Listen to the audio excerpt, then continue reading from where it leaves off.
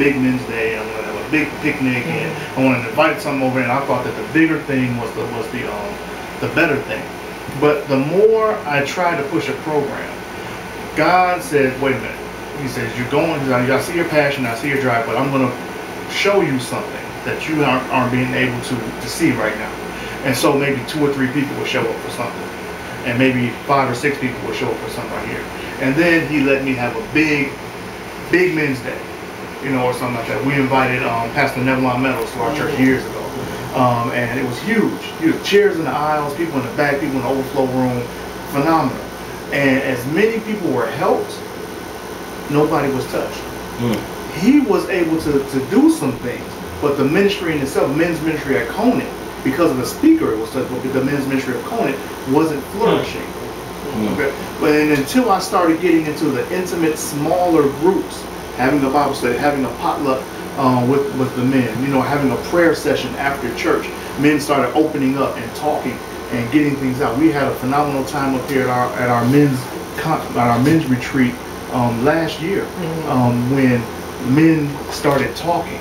And there was another man that just said, "Well, let's start introducing ourselves." One man introduced himself, "I'm from here and I do this, that, and the other." Then somebody else, "I'm from here, I do this, that, and the other, and I'm blah, blah, blah."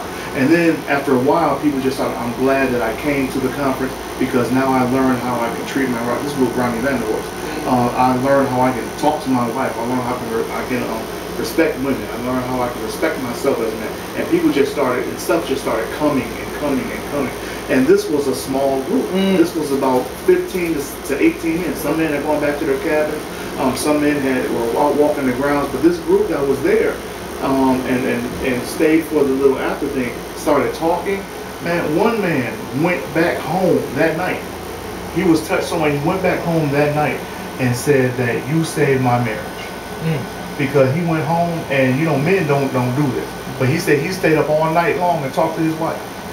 Let everything out, things that were hurting him, things that were hindering him.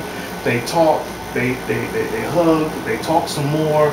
I don't know what else they did that night, but they probably healed.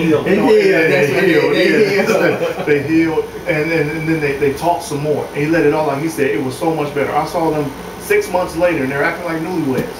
They're running around the campground. "Honey, can I get you this? Oh, you're so cute. Oh, you're so wonderful. I love it. I love you too. And let me get refresh your drink. And let me get you want this? Here, you have my last bite of food on the plate." And I'm sitting here like, wow, you guys are really, really in love. They're dealing with the issues. Yes. And it was a breakthrough. Right. So, one other question: how do we stop the bleeding with the penitentiary system?